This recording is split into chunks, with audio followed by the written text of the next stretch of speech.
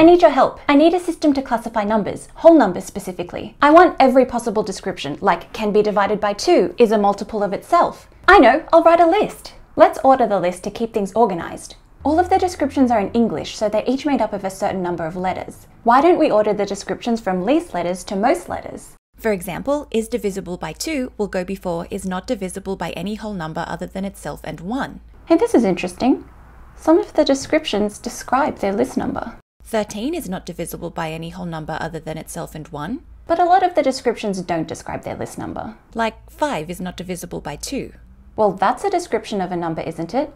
That it doesn't match its description. Let's add it to the list. N is not described by its description. Wait, is N described by its description? If it's not described by its description, then it is. And if it is described by its description, then it's not.